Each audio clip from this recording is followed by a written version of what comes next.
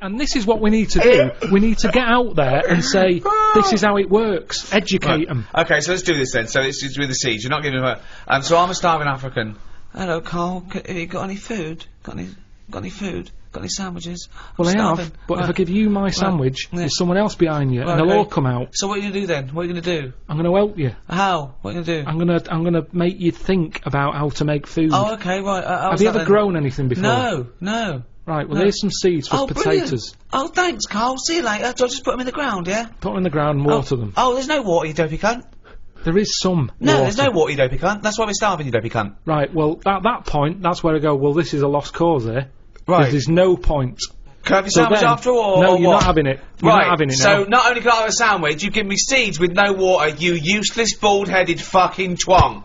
Right, but there's got to be another way round this. Go on, then. Either move... Right. Because every year they're going to be queuing up saying, I'm hungry, give me a sandwich. No, you're not having another sandwich.